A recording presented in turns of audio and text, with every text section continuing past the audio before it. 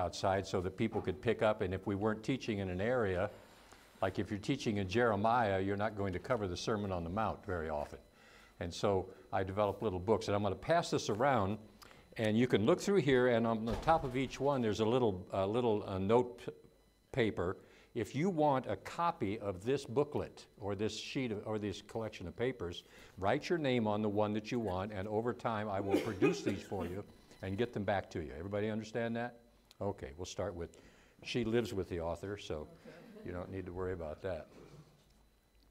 Also, we got rid of the parables book.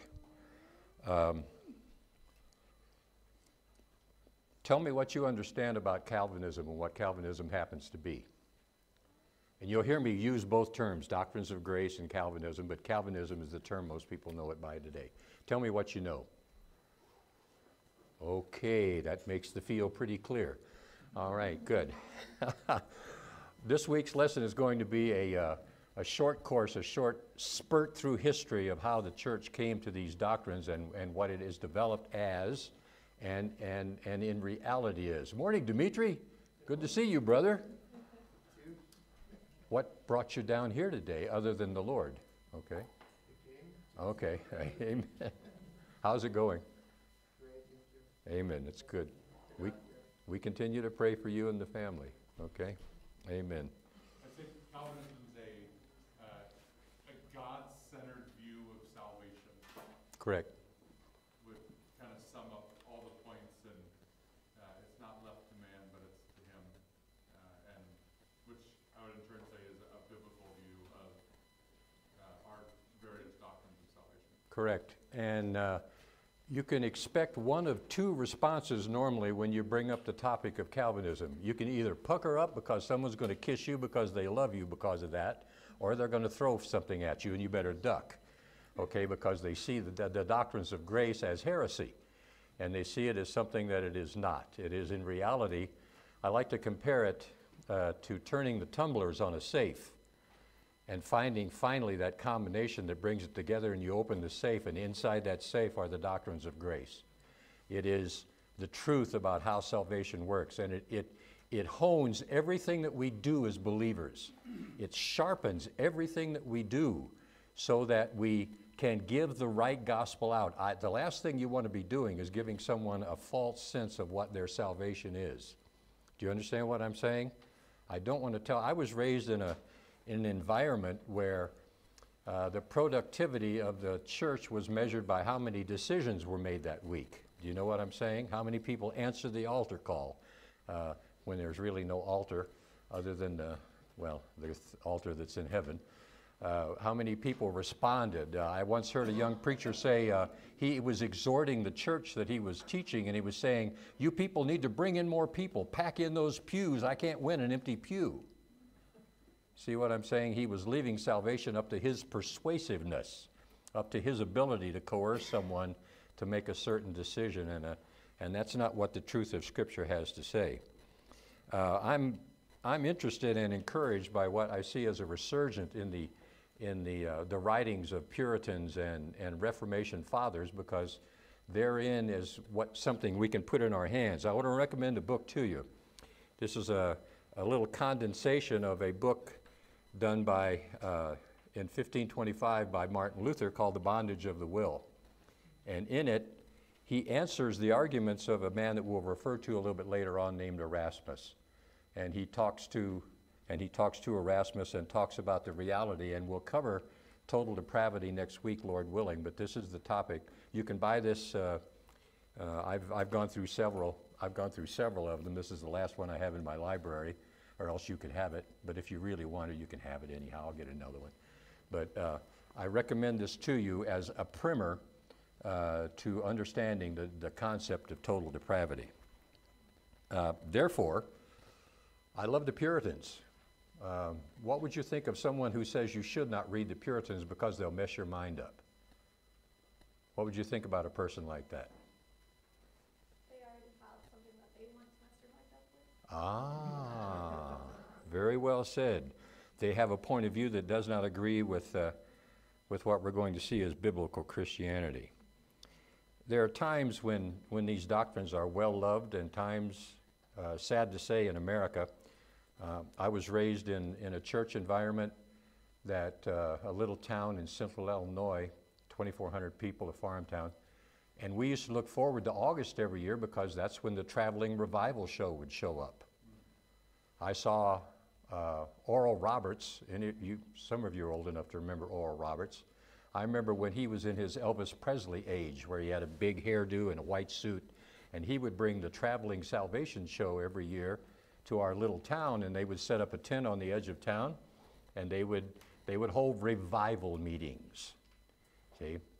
And everybody in church would go. We had 3 churches in town, different denominations, but everybody would go to the revival meeting, and everything would be hoopla, and then Saturday night would show up again, and the same people that were at the revival meeting would show up at Scotty's Tavern. You know what I'm saying? It was something to do during the summertime in the heat of August in that little town. Our lesson starting today is intended to teach us a little bit about the history that's going to aid and give us an appreciation for how these doctrines have developed. Charles Spurgeon said this, quote, "You cannot preach the gospel of Jesus Christ unless you preach what is called Calvinism. It is a nickname because Calvinism is nothing other than the pure and simple gospel.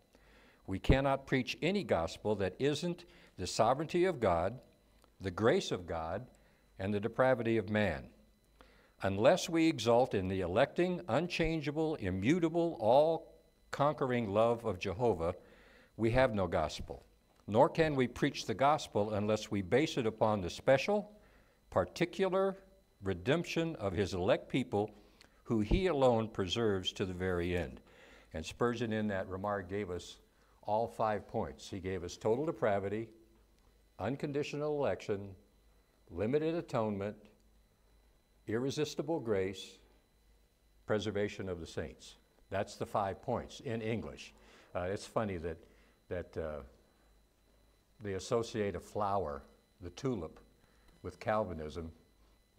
I often like to associate a flower with Arminianism, okay? The daisy, he loves me not. He loves me. Okay, those of you that understand know what I'm talking about. And we'll get to that in just a little bit. We want to start with a quote from Romans chapter 11. Paul writes and he says, "Oh, the depth of the riches and wisdom and knowledge of God." I mean, you could stop at that remark and dwell on that for a month, couldn't you? How much does God understand about how everything is operating? Perfectly. Everything. He's the one who set it in motion, right? He's the one. And Paul says, that word, that little O at the start, it's an exclamation. Oh! Think about that. How deep and rich is the wisdom and knowledge of God. How unsearchable are his judgments and unfathomable his ways. For who has known the mind of the Lord? Or who becomes his counselor? Or who has first given to him that it might be repaid to him? What book in the Old Testament does that remark bring to you? Job. Instantly, okay? For from him and through him and to him are all things. To him be the glory forever. Amen. And I will add another amen to that. I will compound that. Believing these doctrines will always put you in the minority. It's sad to say. The church systems that most of us were raised in or reared in that we know historically are not Calvinistic in their background. You'll not know if you're new to Christ or if this is the only church experience you've ever had, you'll not know how bad churches can really get whenever they get off on a program system that is simply designed to fill the seats and to fill the coffers. Nickels and noses is what I used to call it. And I speak to you as a person who comes from a background who used to think it was okay to give people hamburgers to bring other people to church. Okay, Confessions of a Converted Arminian. I went to a local McDonald's, I bought coupons for McDonald's hamburgers and gave them to someone if they'd bring someone else to church. Okay, you say, shame on you. Yes, it was. And then God had the great grace to send along a missionary friend of mine who came along. I asked him one day, I said, This was shortly after I went in the pastorate. I said, I've been preaching for 6 months and I'm having trouble finding a text to preach next week. He said, have you ever considered preaching through a book in the Bible? I said, you can do that? He says, yeah, you start at the first and you end at when the thing is over. I said, oh, that's amazing. I said, what should I do first? He said, why don't you try Ephesians? Well, guess what he introduced me to? The Doctrines of Grace, because that's the point of what Paul wrote. Just because these doctrines are so hated doesn't mean that we are not to declare them. We're to declare them rightly and openly and fully and without being ashamed of any of them. It is these things which make a soul free. Our brother Tom will offer his testimony, and he says when God decided to save him, his only prayer was, God, save me from me. See?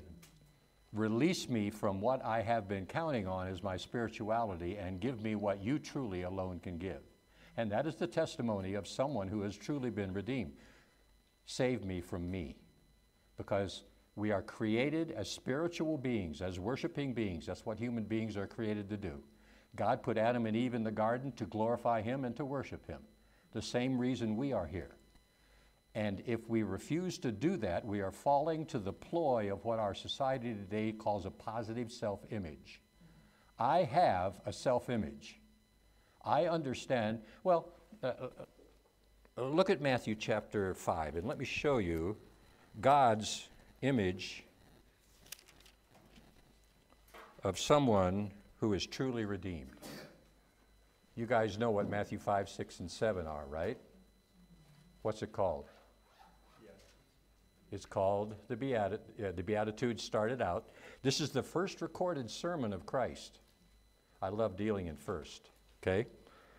How does God, when he opens his mouth on earth, incarnate as Jesus Christ, describe someone who is truly saved? Blessed are the, what? Poor in spirit. Blessed are those who, blessed are those who are, blessed are those who, blessed are the, blessed are the, blessed are the and blessed are the persecuted, right? So where in there is a positive self-image? The positive character of this is I realize how bad off I truly am, and I trust in him for salvation alone. Do you grasp that? It is not doing this. Oh, look at me. I got saved last week. I got baptized last week, see? That's what Arminian theology will do to you. I've been accused of being divisive because I preach the doctrines of grace. I'm not divisive. I'm doctrinally exact. I refuse to believe something that does not give me, that does not give God all the glory in anything that occurs. Doctrine divides, they tell me. You shouldn't preach doctrine. You shouldn't teach doctrine. I became anathema to a group of pastors over in Europe because I preached the doctrines of grace. And it didn't sit well with them. Doctrine does not divide, does it? Error divides. I'm in harmony. I'm in total agreement with everyone who believes that God is supreme over me, that he doesn't need me, that he created me with a certain purpose, and my life is going about to fulfill that purpose. God has determined what is true. I don't determine what is true. He determines what is true. All I'm asked to do with the gifts that he gives me is take this book and portray it as it is written. I don't bring my own agenda to this book.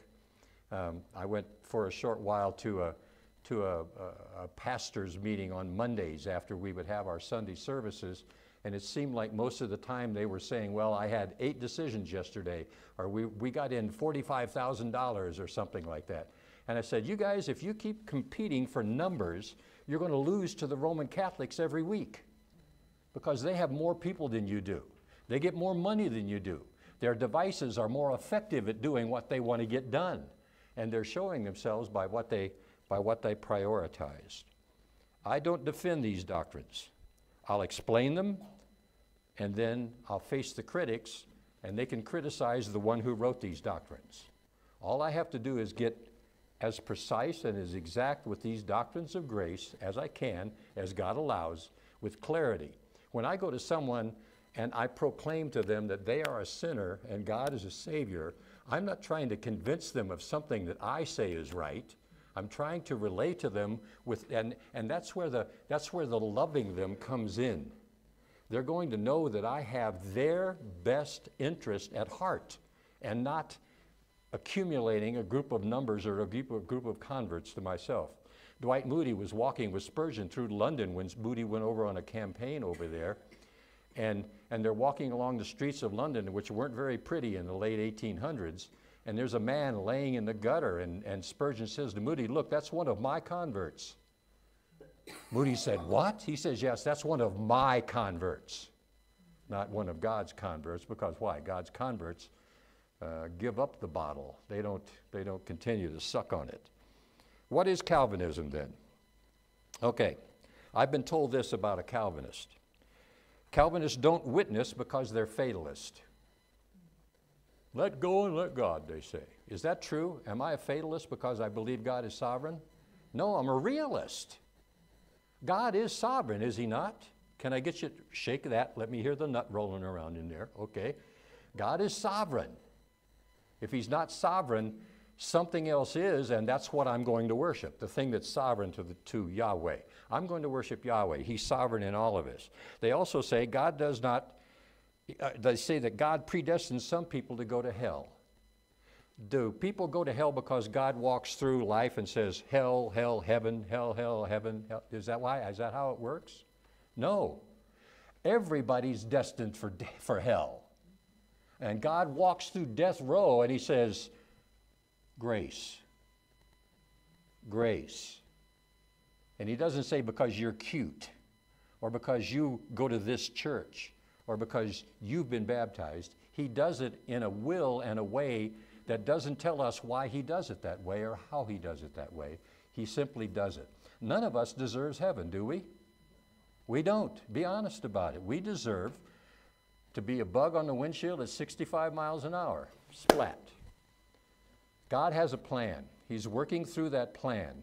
In the process of that plan, he has elect before the foundation of the universe certain among lost mankind, all born as the seed of Adam, carrying the same traits as Adam, carrying the curse of Adam from the garden of rebellion.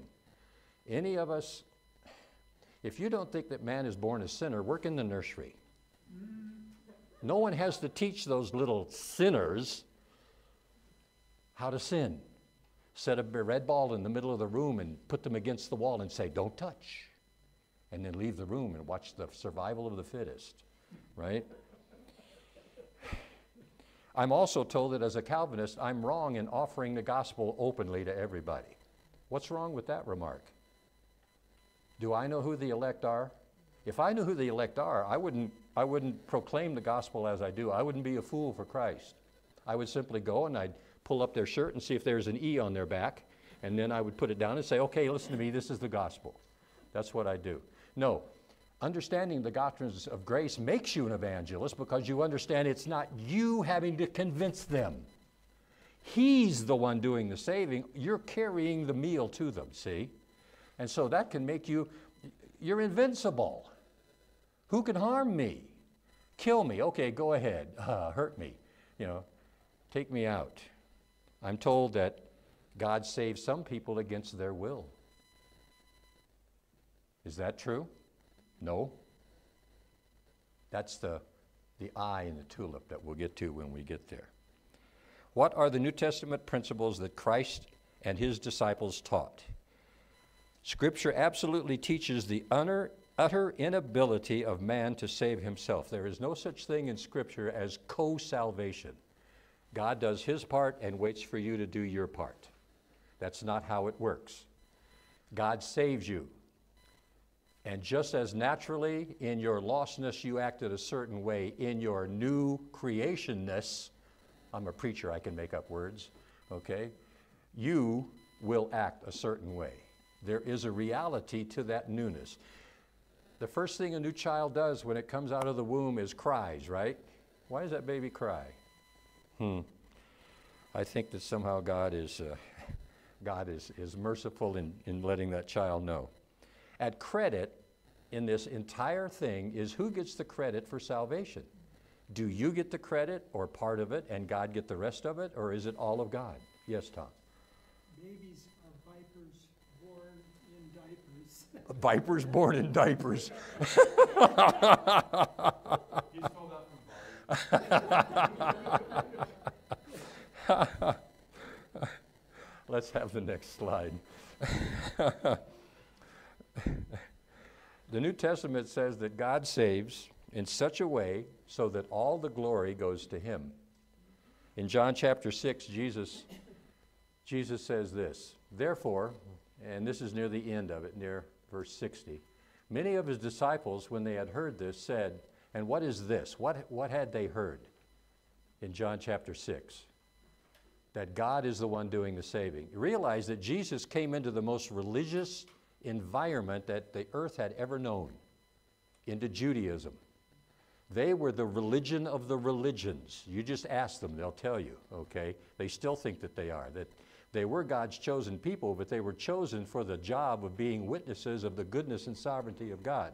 They weren't fulfilling it. And Jesus comes along in John chapter 6 near the end, and he delivers his powerful message that says, I'm the only way. I am the truth and the light. It's only me and trusting in me, not in your own works. And at that point, many therefore of his disciples, when they had heard this, said, this is a difficult statement. Who can listen to it? In other words, you're ripping salvation away from my capacity, my ability, and you're putting it on yourself alone? You mean you don't need anything from us? But Jesus,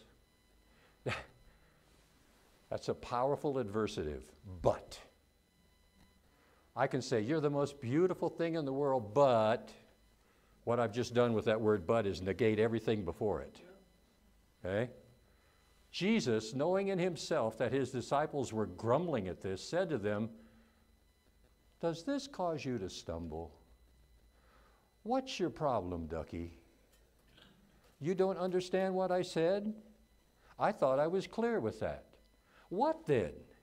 If you see the Son of Man ascending to where he was before, the Spirit is the one who gives life. Who has he said this to before? In John's Gospel, 3 chapters before that. Nicodemus.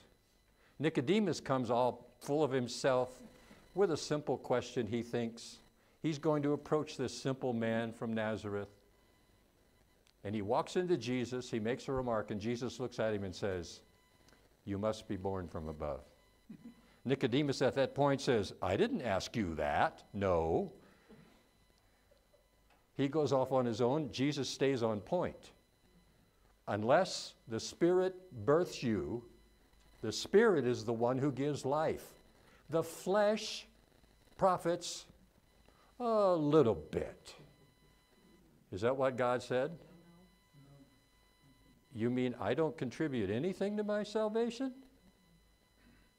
No. The Spirit gives life. The flesh profits nothing. The words that I have spoken to you are spirit and are life. Listen, listen, listen. How many of you thought you were saved before you were saved? See? You were doing what the system called on you to do, right? You were being the best little whatever it is at that point that you could be. God says, no. But there are some of you who do not believe. Go into a religious situation. Declare this. I've often said, I'd rather witness to bikers than Baptists. The biker knows his situation, right? I was raised a Baptist, by the way, so I can say those things. Amen. Jesus also said in John, I've come to seek and save that which was lost. I've come to call sinners to repentance. Look at Romans 10. Paul gives us a clear proclamation of the gospel in the first 11 chapters of Romans. And then as he gets near the end, he says in chapter 10 and verse 2, he says, "For I testify about Israel, about them, that they have a zeal for God, but not according to knowledge." The problem is explained in verse 3, "For not knowing about the righteousness of God and seeking to establish their own righteousness, they did not subject themselves to the righteousness of God. For Christ is the end of the law for righteousness to everyone who believes." There's something that happens with this new birth thing that you really need to grasp. Before God births you, you were doing what is true to your nature and character. You're being what you are, lost, and find yourself doing lost things. And if you have some modicum of morality, maybe when you do something immoral, you feel bad about it, and you say, well, I'm going to take the pledge and I'm going to knock it off, and I'm not going to do it anymore. And you wind up being a good moral person. Someone comes along, God comes along, and he opens his word, his truth, because how shall they hear without it being proclaimed to them, the truth of who God is, he says in chapter 9. Therefore we go out as evangelists and we declare the righteousness of God to people. I've been a student of revival, both biblical and historical, for most of my adult Christian life. I've studied revivals. The first revival, there were 8 converts. When did that happen? At the flood. See? He was alive already, but now he's live. Okay? Conversion has occurred. There was a revival on the day of Pentecost. 3,000 were saved. A few days later, 5,000 were saved. The message didn't change. What was Peter's message in Acts? God promised you a Savior. He came and you killed him. And guess what? He's coming back. That's the Wilson Revised Version of Peter's sermon on the day of Pentecost. He declared the righteousness of God. There have been revivals throughout history. That were one that we call the Reformation. That was a 2-century-long revival of real new birth coming into a world of darkness. You know what they call the centuries from 0 to 1,000 or 12 or 13 to about 13 to 1400? They call them the Dark Ages.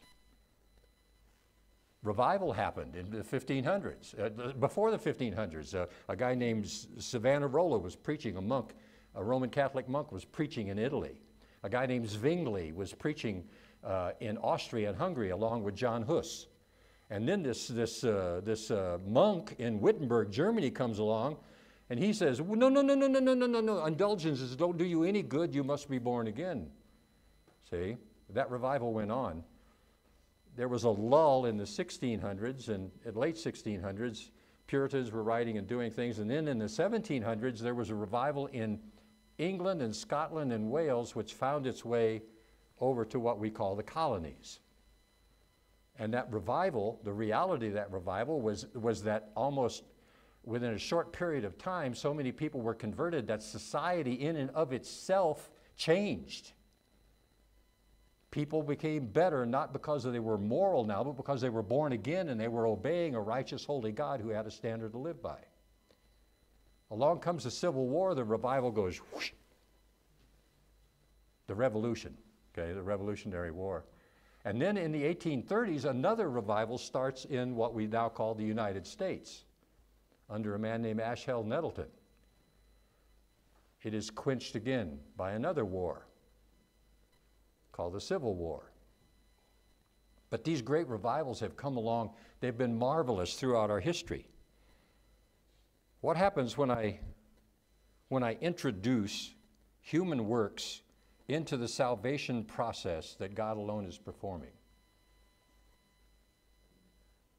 How much arsenic does it take to poison 1,000 gallons of water? and it'll kill everybody. It'll squash, it'll stop. Revival happens. But I've had guys tell me, well, we're praying for a revival in our church. I said, here's how a revival starts in your church. Take a piece of chalk and draw a circle around your feet, and then pray to God revival starts inside the circle. Okay? It's not something we're going to gin up or plan up or get going. It's something that God's going to do inside of you. I've watched it happen. Lucy and I had the blessing of living in a circumstance of God-sent revival for almost 15 years in a church in Germany. When I came back to the United States from Europe, after being over there for 15, 16 years in that ministry over there, I was shocked at the lackadaisical attitude of most churches in America. Then I heard about John MacArthur. I said, yes, good, great, great. Then I realized there's a church of 10,000 people in a city of 12 million. See? God has done wondrous works. God, if we have our way, it's what's going to happen here, right? Do you want revival in this body? Do you want that? Your preacher does. Okay? What's it going to take? You have to know what the true gospel is. Let me have slide 3. In the early 5th century, a British monk named Pelagius began to teach denying man's depravity. The testimony of Scripture is that the sin of Adam is passed to every child, Romans chapter 5. Pelagius taught that Adam's sin only affected us by the bad example that it set. In other words, you're born basically, Pelagius taught, you're born good and you learn to do bad. This is what's called environmental, what's the word I want? You're infected by your environment. In other words, you grow up in a bad environment, you grow up bad. If that's the case, I offer you a personal testimony. If my environment determines what I am, I should be an alcoholic, wife-beating adulterer, because that's the environment I was raised in. Yet today I stand with this book open before you and declare the truth of God. Why? Why am I not environmentally affected by how I was born and the environment that I was raised up in? Any of you have bad backgrounds? You should be different than what you are? Yeah? I would say most of us are.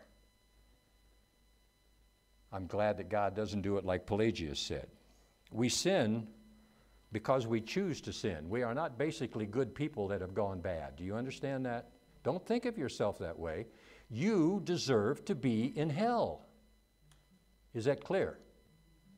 We have neglected, we have rejected, we have done what God said not to do instead of what He said to do, and therefore we are proving out that He could righteously send us to hell. Yet in grace, first in mercy, which is different than grace, mercy's affected everything, grace affects the elect. Mercy comes along and doesn't kill us, it allows us to be born and bring us to the point where He saves us, if He does that.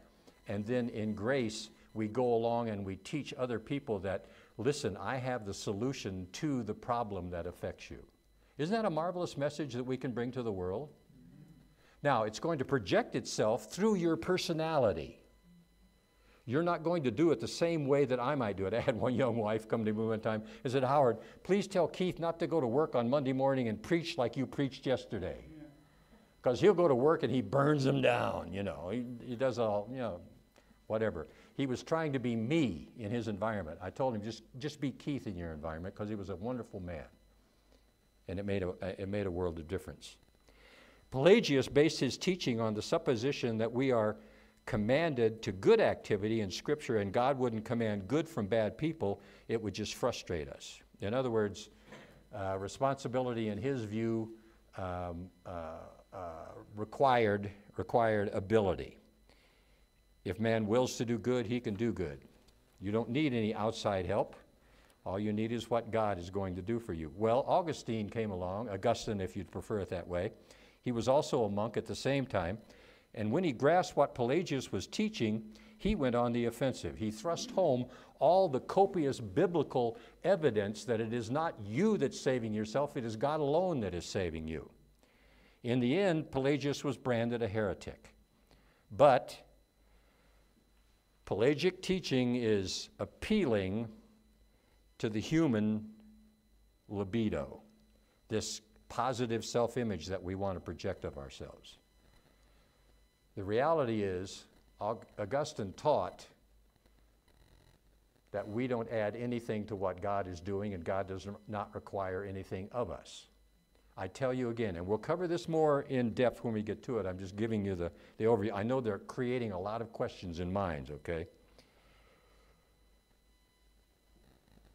The Council of Orange in 529 branded it as a heresy, what Pelagius was teaching, but in practice it took hold, and it's still with us today under another name. If someone comes to you and says, if you will just sign this card or pray this prayer or get baptized or be or make this profession of faith, then God will save you. What's wrong with that argument?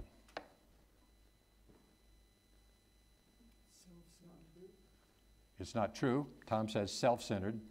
A lot of people refer to free will. Tom doesn't call it free will, he calls it self-will.